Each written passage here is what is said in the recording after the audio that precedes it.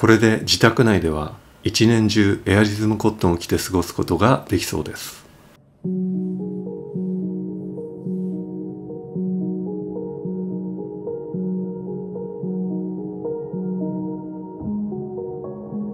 皆さんこんにちは。あるミニマリストの物欲です。今回の動画ではユニクロのエアリズムコットン UV カットクルーネック T 長袖を紹介します。このアイテムが気になっているという方の参考になれば大変嬉しいです。今回私がこのアイテムを購入した理由は、これから秋冬シーズンを迎えるにあたってぜひこのカットソーをルームウェアとして着ていきたいと考えたからです。エアリズムコットンといえばこのユニクロ U のエアリズムコットンオーバーサイズ T シャツ5分袖が有名です。今年の春夏シーズンは大変お世話になりました。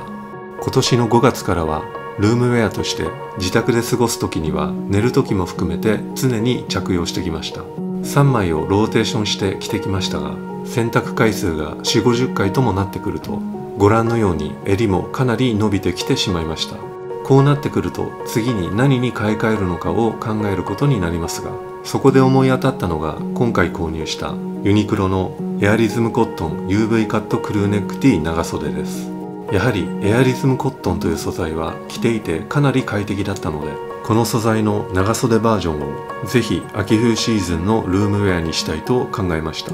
エアリズムコットンの最大の特徴は、表側にはコットンを使用して自然な風合いの見た目でありながら、裏側にはエアリズムを使用してドライでサラサラな着心地を実現しているということです。今お見せしているのは2021年春夏シーズンのユニクロ U のエアリズムコットンオーバーサイズ T シャツ5分袖ですが、今回購入した製品は同じエアリズムコットンでありながらも素材の風合いや混律に少し変化がありましたので、そのあたりの内容についても後ほど触れます。それでは今回購入した製品を具体的に確認していきましょう。ユニクロのエアリズムコットン UV カットクルーネック T 長袖ホワイトの XL サイズを購入しました。価格は消費税込みで1500円です。素材は本体部分で綿 73%、ポリエステル 27%、リブの部分では綿 65%、ポリエステル 35% となっています。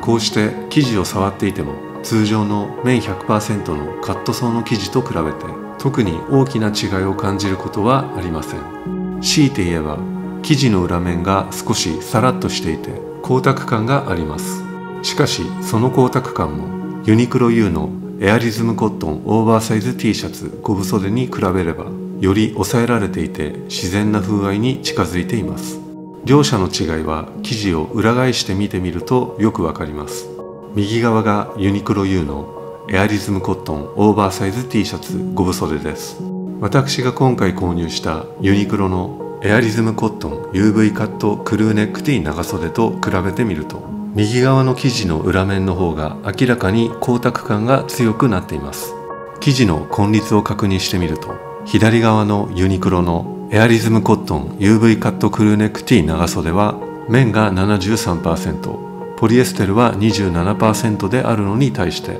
ユニクロ U のエアリズムコットンオーバーサイズ T シャツ5分袖は綿が 53%、ポリエステルが 47% となっています。やはりポリエステルの混律が上がり、綿の混律が下がってくると生地の光沢感が増して、触った時の感触がよりドライな風合いになっています。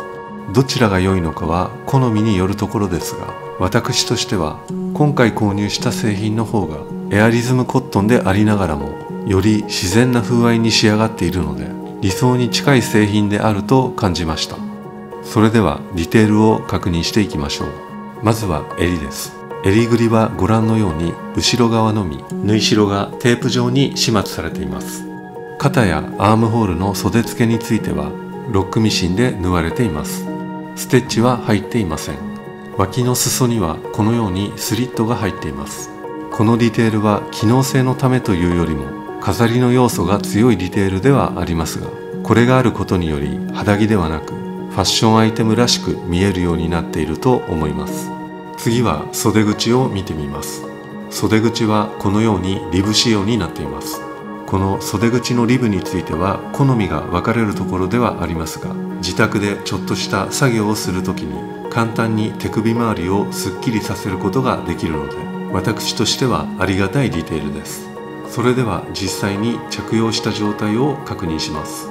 今までルームウェアとして着用してきたユニクロ U のエアリズムコットンオーバーサイズ T シャツ5分袖との比較でお見せします。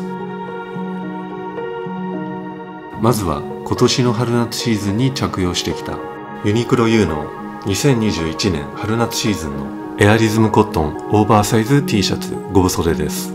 私の体型は身長180センチ、体重65キロでホワイトの XL サイズを着ています。履いているパンツは今年の2月に購入したユニクロの2021年春夏シーズンのスウェットアンクルパンツです。グレーの L サイズを履いています。これから秋冬シーズンを迎えるにあたってルームウェアとして履くパンツはこれに変えます。室内履きはまだ秋冬仕様には変えておらず、ビルケンシュトックの EVA 素材のアリゾナを履いています。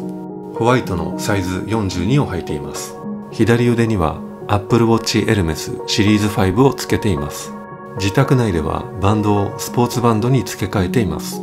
参考までにこの T シャツの計測結果はこのようになっています。すでに洗濯を4、50回程度繰り返した後の状態です。以前この T シャツを20回以上洗濯して着用してきた結果を動画で紹介したことがありましたが、その時の計測結果よりもむしろ大きく伸びてしまっている部分もあります。ルームウェアとして着ているということもあり、私としては多少の伸びは気になりません。洗濯を繰り返した結果、小さくなりすぎてしまうよりはむしろ良いことなのではないかと思います。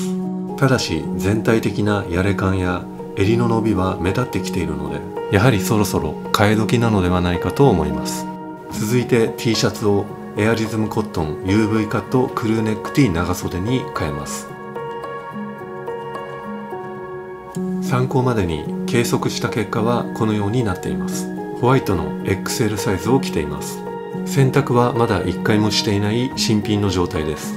先ほどのユニクロ U のオーバーサイズ T シャツと比べてみると、身幅肩幅ともに少しすっきりめのフィット感になっています。すっきりめといっても細身という感じでは全くなく、ややゆったりめでリラックスしたフィット感であるということに変わりはありません。肌触りとしてはやはり綿の混率が 73% まで増えているので、比較的自然で柔らかい着心地になっていると思います。それでいてエアリズム独特のさらっとしたドライなさっぱり感も持ち合わせているので、まさにいいとこ取りの T シャツと言えるのではないでしょうか。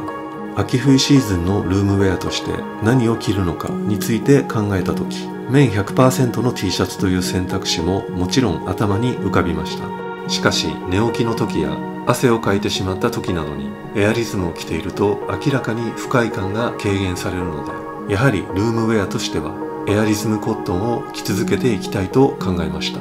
今回はこのエアリズムコットン UV カットクルーネック T 長袖をまずは1枚購入しましたが、実際に着用してみて十分なクオリティであると感じたので、10月以降のルームウェアのトップスはこれに切り替える予定です。あと2枚これを購入して3枚のローテーションで過ごしていきたいと考えています。その時点でこれまで着てきたユニクロ U のエアリズムコットンオーバーサイズ T シャツ5分袖をハサミでカットして掃除用の古着れとして再利用します。このようにシーズンごとに使い切ったアイテムを入れ替えていけば物が増え続けてしまうということにはなりません。